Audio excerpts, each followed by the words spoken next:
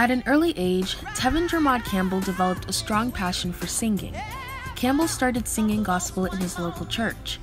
Tevin grew up to be a well-known musician and was loved by many, but his life was getting out of control behind the scenes.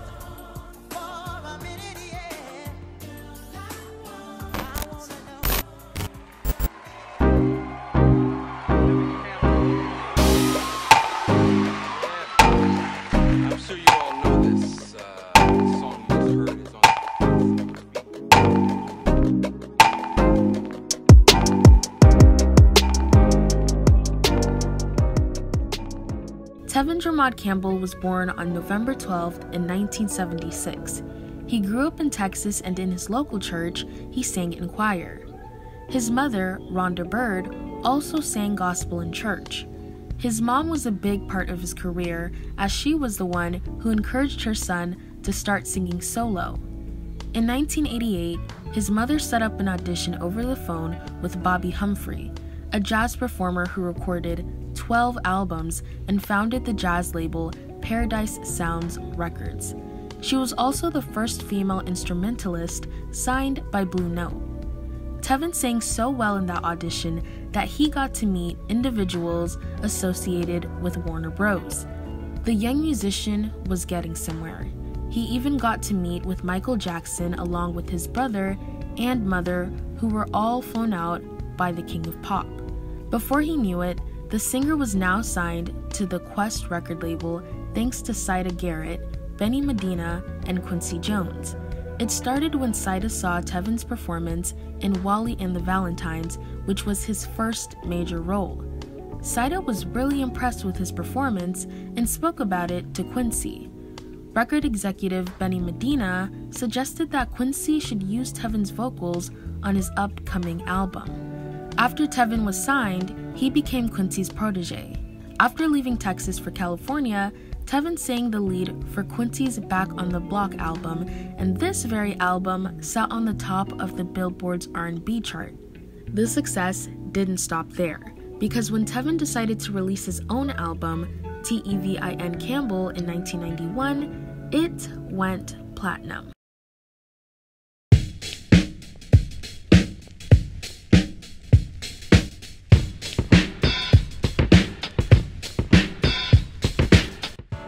At this point in his career, people fell in love with Campbell, and other musicians wanted to collaborate with him.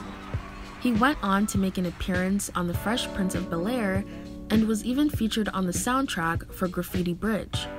Tevin was also in cahoots with Prince, who recorded a song with The Young Star. The Young Star told Vibe magazine recording the song was very uncomfortable. The track was for a more mature audience, as the lyrics were a little explicit.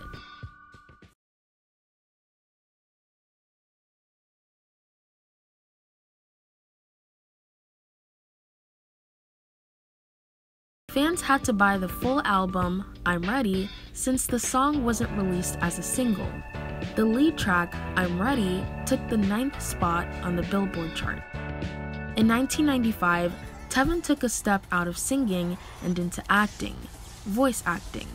He voiced the character Powerline in Disney's animated film A Goofy Movie. He took a step back when he performed songs for the film's soundtrack. His third album, Back to the World, which was produced by Puff in 1996, was a major flop. Slowly, the fame started to fade. His albums started to get worse and worse, and Tevin couldn't understand why.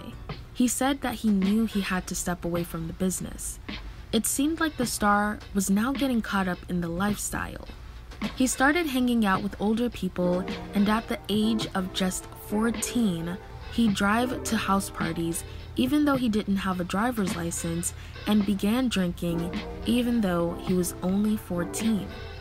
I'm not too sure where his mother was, but it's probably not the best idea to leave your kid unsupervised, especially when we know the kind of things that happen to kids in Hollywood.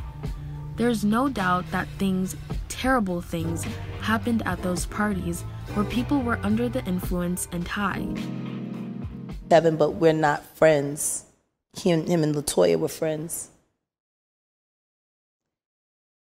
How does a boy with a voice like that had the records that he had that could have easily transformed into one of the greatest male vocals of all time, end up prostituting himself for drugs and change on Hollywood Boulevard? How does that happen with a gift like his? Even though most of what Jaguar Wright is saying seems to be most likely true, Campbell didn't agree. Campbell's, who was pursuing legal action against Jaguar last year, response was, according to Jaguar Wright, I was a sex worker on Hollywood Boulevard. It's called online defamation. Do not test Tevin. My lawyer is on deck. I would take that YouTube vid down if I were you, Tevin said. There were also rumors that Quincy Jones essayed him as a minor, which Campbell denied. The drinking and partying was behavior that was the start of his rebellion. After Campbell released his fourth album in 1999, he was arrested for driving to a school under the influence and solicited himself to a policeman. As a result, Tevin was locked up in jail and fined around $1,000. According to police reports, Tevin was also in possession of a small amount of marijuana, and he was also ordered to attend Narcotics Anonymous meetings. Campbell was also ordered to an AIDS awareness class due to the solicitation, and this left people to speculate about his sexuality. During an interview, Tevin's sexuality was questioned, and he answered, "It's nobody's business what I like to do behind closed doors." After the arrest, people were still questioning his sexuality, but Tevin came back with an answer. During an interview with Sister to Sister in 2003, Tevin denied being gay, but admitted to being a freak. When he was asked if he enjoyed women and men, his response was that he was trisexual. I guess this meant that he was experimenting with both genders to find out what he prefers. Have you ever loved somebody? In 2005, the singer made a comeback. Tevin appeared on the Broadway musical Hairspray as Seaweed J. Stubbs. A few years later, he released another album. Tevin also appeared in the BET Awards. Then, in 2014, after stating that he had no interest in singing another record contract, he changed his mind and signed with Spectra Music Group. The 5-time Grammy-nominated artist has had his ups and downs throughout his career, but it seems like all is well now. While it seems like he's keeping a low profile, his fans continue to admire him and remember Tevin Campbell as a legend.